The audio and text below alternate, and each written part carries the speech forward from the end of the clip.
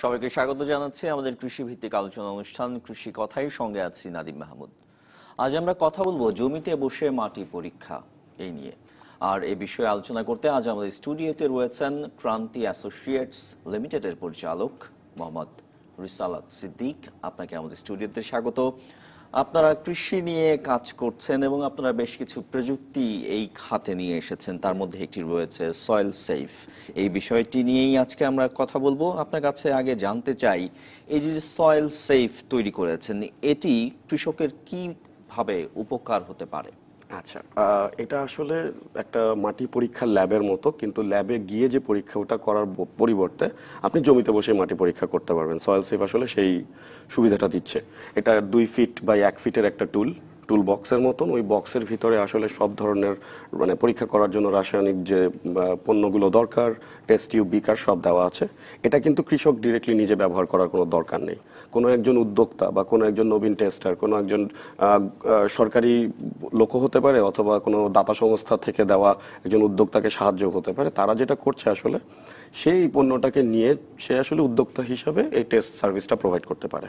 তো তখন যেটা করছে, কৃষককে এই মুহূর্তে যদি সারের পরিমাণ চিন্তা করতে হয় যে আমি আমার মাটি পরীক্ষা করে সার দিব, তাহলে হয়তো 50 মাইল থেকে 100 মাইল পর্যন্ত উপজেলায় এসে অথবা শহরে এসে একটা ল্যাবে এসে মাটি পরীক্ষা করে 1 মাস বসে থেকে তারপরে পরীক্ষার ফলাফলটা নিতে হয়। সেটা না করে যে সুবিধাটা তারা পাচ্ছে সেটা হচ্ছে জমিতে বসেই তার মাটিটা ওই উদ্যোক্তা নিয়ে 45 মিনিট থেকে 1 ঘন্টার ভিতরে পরীক্ষা করে তাকে নাইট্রোজেন, ফসফরাস, পটাশিয়াম, সালফার, জৈব পদার্থ এবং পিএইচ, মাটির যে পিএইচ, এই 6টা জিনিসের উপর ভিত্তি করে তাকে ডিএপি, টিএসপি যত ধরনের সার হয় সেই সারের পরিমাণ তার জমির জন্য কতটুকু দরকার সেটা আসলে নির্ধারণ করে বলে দিতে পারছে। তো এটা ক্রান্তির এই পণ্যটি যেমন এই পরীক্ষাটার সাথে সাথে আমাদের একটি সহযোগী প্রতিষ্ঠান অ্যানালাইজেন এটার জন্য আসলে তৈরি করেছে mobile app, Android app. So পরীক্ষা করার পরে নাইট্রোজেন, ফসফরাস, সালফার এই ভ্যালুগুলো যখন সে আসলে অ্যান্ড্রয়েড অ্যাপটিতে দিয়ে দিচ্ছে, পরীক্ষা করে এক্স্যাক্টলি ওই নাইট্রোজেন বা ইয়ার ভ্যালুর জন্য তার আসলে কতখানি সার কি পরিমাণে দেওয়া উচিত সেটা আসলে তখন তাকে বলে দেওয়া হচ্ছে। সেটা কি মোবাইলের মাধ্যমে, মোবাইলের অ্যাপের ভিতরে দিয়ে দিচ্ছে। সো তখন ওই উদ্যোক্তা ওটাকে নিয়ে হয় তাকে প্রিন্ট আউট করে দিয়ে দিতে পারে, অথবা আপনাকে জাস্ট কাগজে একটা লিখে দিয়ে দিল যে আপনি এই সারটুকু এই পরিমাণ ব্যবহার করবেন। সো এই পদ্ধতিতে আসলে পরীক্ষা করে 45 মিনিটে একটা আসলে 1 মাসের পরীক্ষা করে ফেলতে পারছে। এই যে আপনারা টুল কিটসটা ইউজ করছেন বা ব্যবহার করছেন এই মাটির গুণাগুণ পরীক্ষার জন্য, এই টুল কিটসে কি কি জিনিস থাকে? এই টুল কিটসের ভিতরে আসলে একটা পরীক্ষা করতে যা যা লাগে, আপনি ধরেন যে কেমিক্যালটা আছে এটা আসলে আমাদের প্রপ্রাইটারি ডেভেলপ করা কেমিক্যাল, সেই কেমিক্যালটা থাকছে। সেগুলো আসলে এমনভাবে প্যাক করা, আমরা যেমন যে কফি বানানোর বেলায় জানি কফির ভিতরে কি আছে আমার জানার দরকার নেই, আমার জানতে হয় যে ওটাকে মিক্স করলে খেলে কফি খেতে ভালো লাগে। সো আমরা যে এরকম মিক্স করা স্যাশে দেওয়া আছে। এছাড়া আছে হচ্ছে টেস্ট টিউব, বিকার, যা যা লাগে পরীক্ষার কেমিক্যাল টেস্টটা তৈরি করার জন্য। সো ওইটা থাকার কারণে, এবং অবশ্যই অর্গানিক মিটার লাগে, কালারি মিটার লাগে, পিএইচ মিটার আছে, ওজন মাপার একটা যন্ত্র দেওয়া আছে। সো ওই টুলকিটের ভিতরে ছোট্ট একটা টুলকিট, সেটার ভিতরেই যখন পরীক্ষাটা করে ওই কেমিক্যালটা মিক্স করে তাকে আসলে আধা দিনের একটা ট্রেনিং দিলে সে ওই কেমিক্যাল মিক্সের প্রসেসটা শিখে যাচ্ছে। শিখে যাওয়ার পরে ওটা নিয়ে এসে পরীক্ষাটা করে কৃষককে বলে দিতে পারছে যে তার আসলে সারের পরিমাণ কতটুকু। এই যে আপনাদের সয়েল সেফ, এটা ব্যবহার করার জন্য তো এক ধরনের প্রশিক্ষণও দরকার যিনি ব্যবহার করবেন। তো আপনারা প্রশিক্ষণ কি যন্ত্র কিনলে দেন, এরকম একটা ব্যাপার? জি, ব্যাপারটা হচ্ছে যারা আমাদের কাছ থেকে যন্ত্রটা নেয়, সাধারণত আমরা এখন যেভাবে আসলে কার্যক্রমটা চালাই সেটা হচ্ছে অনেক সময় অনেক উন্নয়ন সংস্থা, অনেক এনজিও এবং এদের থ্রুতেই আসলে আমরা খুঁজে বের করছি যে কোন উদ্যোক্তা আসলে আগ্রহী হবেন এরকম একটা ইয়েতে। কারণ এখান থেকে খুব সহজে একজন উদ্যোক্তা 10 থেকে 15,000 টাকা কিন্তু মাসে আয় করতে পারেন এই পুরো প্রক্রিয়াটাতে। এবং ওইটা যেটা সুবিধাটা হচ্ছে যে উদ্যোক্তা যখন কিনছে তখন যদি কোনো উন্নয়ন সংস্থা বা দাতা সংস্থা নেয় তাহলে তো আসলে একাধিক মানুষ হয়, তখন তাদেরকে একটা জায়গায় সেন্ট্রালি ট্রেনিংটা দেওয়া হচ্ছে। অথবা কোনো উদ্যোক্তা যদি আসলে কিনতে নিজের থেকে আগ্রহী হয় তাকে আসলে আমরা আমাদের সংস্থাতে এনে ট্রেনিং দিয়ে তার হাতে তারপরে টুলকিটটা দেওয়া হচ্ছে। আপনাদের এই টুলকিট কতগুলো এলাকায় আছে এখন বাংলাদেশে? এখন পর্যন্ত বাংলাদেশ সরকার সহ আসলে সব প্রতিষ্ঠান মিলে মোটামুটি দেশের বিভিন্ন জায়গায় 5,000-এর বেশি ডিভাইস আসলে আমরা বিক্রি করেছি। এটা 1999 সাল থেকে শুরু হয়েছে। 2004-এ আমরা ডিজিটাল কিট কালারি মিটার দিয়ে শুরু করি। 2016-তে অ্যান্ড্রয়েড অ্যাপটাকে আসলে এটাতে এনেছি। সো মোটামুটি এখন সব জায়গাতেই আসলে এটাকে কোনো না কোনোভাবে গিয়েছে। এছাড়াও দাতা সংস্থাগুলোর থ্রুতে এবং বিভিন্ন সাহায্য সংস্থাগুলোর থ্রুতেও দেশের বিভিন্ন অংশে আসলে এটা আছে। এই যে অ্যান্ড্রয়েড অ্যাপ ডেভেলপ করলেন, আপনারা নিয়ে আসলেন এই টুলকিটের সঙ্গে, এটার প্রয়োজন ছিল কেন? এটার প্রয়োজন আসলে হচ্ছে কি, আপনি যখন কোনো কাগজের এই পরীক্ষার মাধ্যমে করবেন, এটা করতে গেলে আসলে এটার পিছনে একটা অনেক বড় হিসাবের করতে হয়, যে কোন সার কতটুকুন হওয়া উচিত, নাইট্রোজেনের পরিমাণ কত হলে। এই হিসাবের পরিমাণটা বুঝে যখন কোনো যে আমার যে টেস্টার বা উদ্যোক্তা যে করছে তাকে দিতে হয়, এটার ফলাফলটা বের করতে হতো আগে আমাদের অ্যান্ড্রয়েড অ্যাপ আনার আগে, তখন তাকে আসলে অনেক বসে বসে অনেকগুলো হিসাব করতে হতো। ওই হিসাবটা করতেই 15 মিনিট থেকে আধা ঘন্টা সময় আরও লেগে যেত। এখন যে সুবিধাটা হচ্ছে সেটা হচ্ছে মাটির গুণাগুণ পরীক্ষা করার পরে রেজাল্টটা নিয়ে অ্যাপে দিলে অ্যাপটা ক্যালকুলেট করে মুহূর্তের মধ্যে আপনাকে হিসাবটা বলে দিচ্ছে সারের পরিমাণের। সো ওই কারণে আসলে এটা দরকার ছিল। এই যে প্রযুক্তিটা আপনারা এনেছেন, সব শেষ সংযোজন হচ্ছে মোবাইল অ্যাপ, আর কোনো কিছু সংযোজন করার পরিকল্পনা আছে? আসলে এইটার বড় একটা উন্নতই আমরা আনতে পারবো যদি আমরা আইওটির কথা জানি, ইন্টারনেট অফ থিংস। সো এখন কি করতে হচ্ছে, আমি টেস্ট করছি, করে পরীক্ষার ফলাফলটা ম্যানুয়ালি মোবাইল অ্যাপটাতে ইনপুট দিচ্ছি। আমাদের আসলে নেক্সট চিন্তাটা হচ্ছে আইওটি, যে ডিভাইস পরীক্ষা হবে, রেজাল্টটা ডিরেক্টলি ওখান থেকে ট্রান্সফার হয়ে কোনো একটা ব্লুটুথ হোক, এনএফসি হোক, কোনো একটা থ্রুতে ওটা সরাসরি অ্যাপে চলে যাবে। এটা হচ্ছে নেক্সট লেভেল যদি আমি বলি। তাহলে হবে কি, আরও সময় বাঁচবে, আমার টেস্টারকে আসলে জীবন তার জন্য আসলে প্রক্রিয়াটা আর অনেক বেশি সহজ হবে।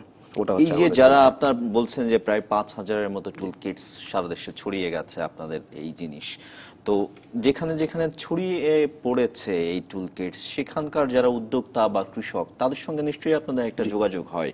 সেখানকার যারা এটা ব্যবহার করেছেন তারা কিভাবে সুবিধা পাচ্ছেন সে সম্পর্কে আপনাদের কাছে কোনো তথ্য আছে? আমরা বিভিন্ন সময় যারা আমাদের কাছ থেকে টুলকিট নিয়েছে, অথবা আমরা নিজেরা আসলে এগ্রিকালচারাল রিসার্চ কাউন্সিলের সাথেও কন্ট্রোল গ্রুপ টেস্টিং করে দেখেছি যে কি হয়। আমাদের একটা হিসাব হচ্ছে, এটা আসলে কিন্তু সবজি বা ফসল অনুযায়ী রেজাল্টটা ভ্যারি করে, কিন্তু যদি আমি হিসাব বলি, মোটামুটি 37% পর্যন্ত কিন্তু আপনি সারের ব্যবহারের সেভিংস পেতে পারেন। মানে সার ব্যবহার কম হতে পারে, কম বলা উচিত না, আসলে সুষম সার ব্যবহারটা তো দরকার, কমও হয় বেশিও হয়, ওটার একটা ব্যালেন্স প্রয়োজন। সো ওই 37% পর্যন্ত পেতে পারেন। এবং কস্ট সেভিংস আমরা দেখেছি অলমোস্ট 40% পর্যন্ত কস্ট সেভিংস কৃষক পেতে পারে, যদি আসলে সে ঠিক মতন এটা ব্যবহার করে সার প্রয়োগটা করে। সো ওই বেনিফিটগুলো আসলে কৃষকের জন্য আছে। আমাদের দেশে কিন্তু অনেক ভর্তুকি দেওয়া হয় সারে প্রতি বছর। এখন ভর্তুকিটা দেওয়ার সময় আমরা কিন্তু জানি না কোন সারে দেওয়া উচিত, কোন সারে না। এটাও কিন্তু একটা বড় উপায় বুঝতে পারার, যে দেশের কোন অংশে কোন সারে আসলে ভর্তুকি দেওয়া উচিত এবং কতটুকু দেওয়া দরকার। এটাও আসলে এই যে মাটির গুণাগুণ পরীক্ষা করে চাষাবাদ করা, এটাতে তো আমাদের দেশের কৃষকরা খুব একটা অভ্যস্ত নন, একেবারেই নতুন। আস্তে আস্তে হয়তো বা আগামী যত সময় গড়াবে এই দিকে ঝুঁকবে, কারণ এর সঙ্গে উৎপাদনের ব্যাপার, খরচের ব্যাপার জড়িয়ে আছে। তো আপনার এরকম একটা বিষয় নিয়ে কাজ করা শুরু করলেন কেন? আমাদের আসলে আমি যদি বলি, আমার পারিবারিক প্রতিষ্ঠান, আমার বাবার প্রতিষ্ঠান আসলে 1999 সালে এটা শুরু করে। উদ্দেশ্যটা ছিল আসলে একটা সহযোগী, মানে পরামর্শক প্রতিষ্ঠান হিসাবে আসলে ক্রান্তি অ্যাসোসিয়েটস লিমিটেড কাজ করে, কনসালটেন্সি ফার্ম হিসাবে। সো ওটারই একটা কাজ করতে গিয়ে আমাদের আসলে তখন চিন্তা হলো যে কৃষকের, আমাদের কিন্তু একটা সময় চিন্তা ছিল যে ধান থেকে মানুষকে আসলে একটু ভ্যালু অ্যাডেড প্রোডাক্টসে নিতে হবে ফার্মিং এর ব্যাপারে। এখন ওই ভ্যালু অ্যাডেড প্রোডাক্টসের মধ্যে কিন্তু অনেক ধরনের সবজি আছে, অনেক ধরনের ফসল আছে। যখনই আপনার আসলে কমপ্লিকেশনস বাড়ছে, একই জমিতে আপনি বিভিন্ন ধরনের ফসল চাষ করতে যাচ্ছেন, মাটির গুণাগুণের প্রয়োজনীয়তা কিন্তু সাথে সাথে পরিবর্তিত হচ্ছে। আর যদি বলি, মানে যদি একটা ভিশন পার্সপেক্টিভ থেকে কথাটা বলি, সেটা হচ্ছে আমাদের জীবনে লয়ার, ডাক্তার প্রয়োজনীয়তা জীবনে যদি একবার দুবার হয়ও, কৃষকের প্রয়োজন কিন্তু দিনে 3 বার, 3 বেলা আমাদের খেতে হবে। এবং ওখানে যদি আসলে তাদের জীবনে উন্নতি না হয়, তাদের যদি কস্ট সেভিংস করে তারা আয় করতে না পারে, আমরা কিন্তু কখনোই আসলে দেশের উন্নতি দেখব না। আমরা সেই জায়গা থেকে আপনারা এটাই করেছেন।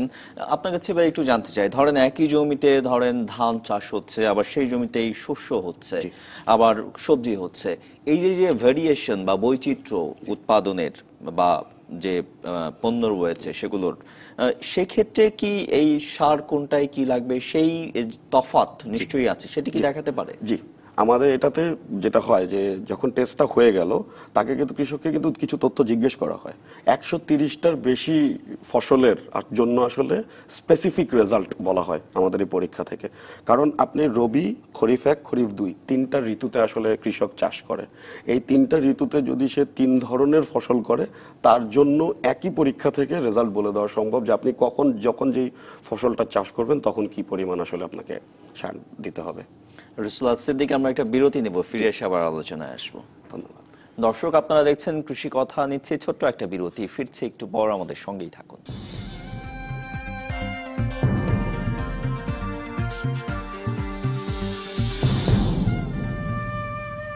বিরতির পর আবারও ফিরে এলাম কৃষি কথায়। আজ আমরা কথা বলছি জমিতে বসে মাটি পরীক্ষা নিয়ে। আর এ বিষয়ে আলোচনা করতে আজ আমাদের স্টুডিওতে রয়েছেন ক্রান্তি অ্যাসোসিয়েটস লিমিটেডের পরিচালক মোহাম্মদ রিসালাত সিদ্দিক। বিরতিতে যাওয়ার আগে আপনার সঙ্গে আলাপ হচ্ছিল যে ফসল ভেদে সার কোনটাই কি লাগবে সেটাও আপনারা এই যন্ত্র টুলকিটস সয়েল সেফ নাম সেটা বলে দিতে পারছে। আপনার কাছে একটু জানতে চাই যে ধরেন একই জমিতে ধান হয়, সেই জমিতেই আবার দেখা যায় শীতকালে সবজি হয়, আবার অনেক সময় ডাল শস্যও হয়। এই যে এক একটা শস্যর ক্ষেত্রে বা এক একটা ফসলের ক্ষেত্রে তো এক এক ধরনের সার প্রয়োজন, এক এক ধরনের পরিমাণও নির্ভর করে, সেটি কি ঠিকঠাক মতো দিতে পারে? জি, 130টির বেশি ফসল রবি, খরিফ 1, খরিফ 2তে যদি কোনো কৃষক আসলে চাষাবাদ করার চিন্তা করে, ওইটার পুরো টেস্ট করার পরে মাটি পরীক্ষার রেজাল্ট তো একটাই নিব। রেজাল্ট হওয়ার পরে এনপিকেএস এবং অর্গানিক ম্যাটার এবং আমার পিএইচ এর ভ্যালু পাওয়ার পরে এটা যখন আমি মোবাইল অ্যাপে ইনপুট দিচ্ছি তখন আসলে ফসল ধরে কোন সিজনে, এই 3টে সিজনের কোন সিজনে কোন ফসল চাষাবাদ করতে চাই, উৎপাদন লক্ষ্য কি এবং কোন ধরনের উচ্চ ফলন চাচ্ছি না মধ্য ফলনের বীজ আমি ব্যবহার করছি, এটার উপর ভিত্তি করে আসলে কমপ্লিটলি আলাদা আলাদা তথ্য দিয়ে দিতে পারে। আপনাদের এই যে 5000 টুল কিটস সয়েল সেফ সেটা বলছেন যে ব্যবহার হচ্ছে, কোন অঞ্চলে সবচেয়ে বেশি ব্যবহার হচ্ছে? দক্ষিণাঞ্চলের দিকে আসলে এটার ব্যবহার আমাদের বেশি। আসলে ওখান থেকে এটার কার্যক্রম শুরু হওয়ার কারণে বরিশাল অঞ্চল থেকে আসলে এটার ব্যবহারটা বেশি ছিল সবসময়। কিছুটা আমরা উত্তরবঙ্গের ব্যবহার দেখেছি, কারণ ধরেন যখন কোনো উদ্যোক্তা আসলে নিজ আগ্রহ এটা নিয়ে গিয়ে ওটার প্রচারের জন্য এবং নিজে ওটা ব্যবহারের জন্য কাজ করে তখন ওটা আসলে অনেক এরকম রেজাল্ট দেখা যায়। এই যে দক্ষিণ অঞ্চলের কথা বলছেন, উত্তর অঞ্চলেও বেশ কিছু যন্ত্র রয়েছে বলছেন, এই যে দুই অঞ্চলে, এই দুই অঞ্চলের মাটির মধ্যে গুণাগুণের জায়গা থেকে কোনো তফাৎ আছে আপনারা কি দেখতে পাচ্ছেন? মানে গুণাগুণের সবচেয়ে বড় ব্যাপারটা দক্ষিণাঞ্চলের দিকে তো আসলে সবজির চাষটা এখন হয়, যদিও আসলে পানির যে প্রবণতাটা আমরা বিশেষত 2007-এর সিডরের সময় থেকে আসলে আমাদের যে একটা পরিবর্তন আমরা দেখেছি। সব সময় কিন্তু আসলে বন্যা বলি, নিচু জমি বলি, উঁচু জমি বলি, এই যে এখন একটা মাটির ভ্যারিয়েশনের কারণে আসলে এক দিকে তো ফসলের উৎপাদনের প্রক্রিয়াটাও চেঞ্জ হয়ে যাচ্ছে, কি ফসল উৎপাদন করছে বা করছে না সেটাও কিন্তু পরিবর্তন হয়ে যাচ্ছে। তবে আমরা এখন যেটা দেখি উত্তরবঙ্গের দিকে এখন কিন্তু কিছুটা ক্ষেত্রে সবজির ফসলের উৎপাদনের দিকে মানুষ আগাচ্ছে, কারণ ওগুলো উচ্চ ফলন। এই কথাটা কিন্তু আবার দক্ষিণের দিকেও সত্য, কিন্তু দক্ষিণেও ধরেন আপনার আমাদের যেহেতু ধানের প্রবণতাটা বেশি ছিল তার সাথে আসলে এখন অ্যাডেড মানে ধরেন জমিতে একই জমিতে উচ্চ ফলনশীল ফসলগুলোর দিকে আগাচ্ছে, উৎপাদন করছে। আপনার কাছে একটু জানতে চাই যে এই যে সামনে ধরেন খরার মৌসুম চলে আসবে, তারপরে হয়তো আবার বন্যার একটা মৌসুম আসতে পারে, বর্ষার মৌসুম, তারপরেই আবার একটা শীত মৌসুম আরো বেশ কিছু দূর পরে আসবে। এই যে সিজন চেঞ্জ হয়, এই ভেদে কি মাটির গুণাগুণে কোনো তারতম্য লক্ষ্য হয়? কিছুটা তো হয়, এবং আসলে অতটা সিজন ভেদে যতটা না হয়, যদি কোনো কারণে মানে সিজন যদি আসলে প্রকট হয় তখন আসলে মানে পরিবর্তনটা অনেক বেশি হয়। এছাড়া আসলে আপনি যদি বলেন যে একবার পরীক্ষা করলে আসলে সেই রেজাল্টটা মোটামুটি 6 মাস, 1 বছর কিংবা আরো বেশি সময় কিন্তু এটা আসলে রিলায়েবল। কিন্তু আমাদের দেশে আসলে সমস্যা যেটা হয়ে যায়, কৃষক না জেনে অথবা অন্য আরেকজনের পাশের আরেকজনের তথ্য শুনে যখন কোনো কারণে মানে সুষম সারের ব্যবহার না করে যখন তারা আসলে সার প্রয়োগ করে তখন সমস্যাটা দেখা দেয়। আদারওয়াইজ খুব একটা সমস্যা হওয়া, একটা রেজাল্ট কিন্তু আসলে মোটামুটি 6 মাস, 1 বছরের জন্য ভ্যালিড। তার মানে আপনারা যে ডেটাগুলো পাচ্ছেন মাঠ পর্যায়ে থেকে, মাটির বিভিন্ন অঞ্চলের গুণাগুণ, তাতে কি বাংলাদেশের মাটি ফসল উৎপাদনের জন্য যথেষ্ট এখন উর্বর রয়েছে? উর্বরতা কমছে, এটা সারা পৃথিবীরই সমস্যা এবং বাংলাদেশেরও সমস্যা। অবশ্যই উর্বরতা কমছে এবং আমাদের তো একটা মানে ওভার ফার্টিলাইজেশন করে বলি, ওভার চাষাবাদ করার একটা প্রবণতা আছে, ওটারও একটা আসলে সমস্যা দেখা দেয়। কিন্তু এখনো পর্যন্ত বলবো না যে অ্যালার্মিং সিচুয়েশন, কিন্তু আসলে অবনতিটা হচ্ছে মাটির, ওটা আসলে সবারই টেক কেয়ার করতে হবে। এই যে মাটির গুণাগুণ ধরেন কোথাও ভালো, কোথাও খারাপ, বা কোথাও মধ্যম সারির বা মধ্যম মানের রয়েছে, সেক্ষেত্রে মাটির গুণাগুণ যাতে আরো ভালো করা যায় সেই ধরনের কোনো সাজেশন কি আপনাদের এই টুল কিটস থেকে পাওয়া যায় কিনা? দেখুন, আপনি যদি সুষম সারের ব্যবহার করেন তাহলে আপনি কখনোই কিন্তু রেসিডিউ, যেটা মানে আসলে ক্ষতিটা হচ্ছে কেন, আমার যেই সারটা ব্যবহার করে আমার ফসলে গুণাগুণ বাড়ার কথা, ওটার পরে যাতে এক্সট্রা বা অতিরিক্ত সার যাতে না থেকে যায়, অথবা কম সার হওয়ার কারণে যাতে ফলনটা কম না হয়, এই যে ব্যালেন্সটা থাকলে তো আসলে মাটির গুণাগুণের সমস্যা হওয়ার কোনো কারণ নেই। আমার পরীক্ষা অনুযায়ী যদি আসলে কেউ ওই রেজাল্ট অনুযায়ী সারের ব্যবহারটা যখন করবে, তখন কিন্তু আসলে এই প্রবণতাটা থাকবে না কম ব্যবহার বা বেশি ব্যবহারের। তখন আসলে এমনিতেই কিন্তু আপনি আসলে মাটির গুণাগুণ রক্ষার ক্ষেত্রে আসলে অবদান রাখতে পারছেন। আর সারা দুনিয়াতেই, এমনকি বাংলাদেশেও এখন শুরু হয়েছে যে অর্গানিক পদ্ধতিতে চাষাবাদ, কীটনাশক বা সার যতটা কম সম্ভব ব্যবহারের একটা কথা বলা হচ্ছে। কিন্তু আপনাদের যন্ত্রটা হচ্ছে মাটির গুণাগুণ পরীক্ষা করে কি পরিমাণ সার দরকার সেটি সাজেশন বা উপদেশ দেওয়া হচ্ছে। অর্গানিক পদ্ধতির জন্য কি আপনাদের এই যন্ত্র কোনো কাজে লাগতে পারে কিনা? অর্গানিক অবশ্যই কাজে লাগবে, কারণ আপনাকে তো তখন ন্যাচারালি আপনার কিন্তু বের করতে হবে যে আমার নাইট্রোজেনের পরিমাণ কম থাকলে ওটাকে ঠিক করতে হবে ন্যাচারালি। তা আপনার তো আসলে পরিমাণ জানার, মাটিতে নাইট্রোজেন, ফসফরাস, পটাশিয়াম, সালফার যেগুলো বলছি, এগুলোর পরিমাণ জানার প্রয়োজন কিন্তু আপনার আছে। সারের পরে ব্যবহার করবেন নাকি ন্যাচারাল কোনো পদ্ধতিতে আপনি আসলে অনেক সময় দেখবেন পাশে যদি ডোবানালা থাকে, সেখানে যদি গাছ লাগানো হয়, সেটা আসলে নাইট্রোজেনের পরিমাণ বাড়াতে হেল্প করে। এই প্রক্রিয়াটা করার জন্য তাকে আপনার জানতে হবে আমার আসলে কতটুকুন পরিমাণ মাটিতে আসলে নাইট্রোজেন সেই দরকার। সুবিধাটা কি আপনাদের এই অ্যাপস এর মধ্যে আছে কিনা? টুলকিটে তো আপনি মাটিটা পরীক্ষা করে আপনি এই ভ্যালুটা জানতে পারছেন। এরপরে আপনি সার না দেন, কিন্তু আপনি এর পরের প্রক্রিয়াটার মানে অপশনগুলো বলা নেই যে এইটা করেন, মানে সার ব্যবহার না করে এটা করেন, কিন্তু যেটা পাচ্ছেন আপনি সেটা হচ্ছে ভ্যালুগুলো জানতে পারছেন যে এটার জন্য আপনার আসলে নেক্সট কি করা উচিত, মানে ভ্যালুর পরিমাণটা দেখে। আপনাদের আর কোনো পরিকল্পনা রয়েছে কিনা কৃষি ক্ষেত্র নিয়ে? আমাদের কৃষিক্ষেত্র নিয়ে পরিকল্পনা তো অবশ্যই আছে। আমরা প্রতিষ্ঠান হিসাবে 2016-তে যখন এশিয়া প্যাসিফিক আইসিটি অ্যাওয়ার্ডটা পাই সয়েল সেফের জন্য, ওই সময়ই কিন্তু আপনার অনেক টেলিভিশন অনুষ্ঠানেও আমাদের প্রতিষ্ঠান থেকে করা এবং আসলে পার্সোনালি ব্যক্তিগতভাবে আমার বাবা মার করা ছাদ কৃষির একটা পুরো এপিসোড প্রোগ্রামও হয় যে ছাদ কৃষি কিভাবে করা যায়। ছাদ কৃষি নিয়ে ইন্টারেস্টিংলি ছাদের তৈরি কিভাবে করা উচিত, মানুষ কিন্তু এখন অনেক বিল্ডিং হচ্ছে, বিল্ডিং এর উপরেই কিন্তু আসলে ছাদ কৃষি করা যায়, এটা নিয়ে আমরা কাজ করছি। এবং এটা করলে আসলে অনেকখানি ফলন কিন্তু আপনি নিজের পরিবারের জন্য কিছু জিনিস কিন্তু আপনি আসলে ছাদের মধ্যেই করতে পারেন। আপনারা কি এই যে কি বলে ভবন তৈরির যে অবকাঠামো তৈরির যে ব্যাপারগুলো রয়েছে তার সঙ্গেও আপনারা কাজ করছেন? জি, যে আপনি আসলে ভবনের অবকাঠামোটাতে কিভাবে আপনি করলে পানি এই যে মুভ করবে, মাটি দিতে হবে, সার দিতে হবে, এটার যে ব্যালেন্স আপনি কিভাবে করবেন, বিকজ এটা তো আসলে অবকাঠামোটা তো তৈরি হয়েছে আসলে থাকার জন্য। উপরে যদি কৃষির জন্য কিছু মডিফিকেশন করে নেওয়া যায় তৈরির সময়, তাহলে আসলে ছাদ কৃষি কিন্তু অনেক কিছু করা পসিবল। এছাড়াও আমরা কাজ করছি সার পরীক্ষা নিয়ে, যে সারের গুণাগুণ, সার যেটা দেওয়া হচ্ছে ওটাতে আবার প্রয়োজন মতো নাইট্রোজেন বা এই গুণাগুণগুলো আছে কিনা, একইভাবে মাটির মতো আপনারা সারের ক্ষেত্রে করছেন। মোহাম্মদ রিসালাত সিদ্দিক, আপনাকে অনেক ধন্যবাদ আমাদেরকে সময় দেওয়ার জন্য। ধন্যবাদ আপনাকে। দর্শক, এই ছিল আমাদের আজকের কৃষি কথায়। আগামীকাল দেশে বিদেশি ফুল চাষ নিয়ে কথা হবে বাংলাদেশ কৃষি গবেষণা ইনস্টিটিউটের ফুল বিভাগের ঊর্ধ্বতন বৈজ্ঞানিক কর্মকর্তা ডক্টর ফারজানা নাসরিন খানের সাথে। ডিবিসির সঙ্গেই থাকুন 24 ঘন্টা।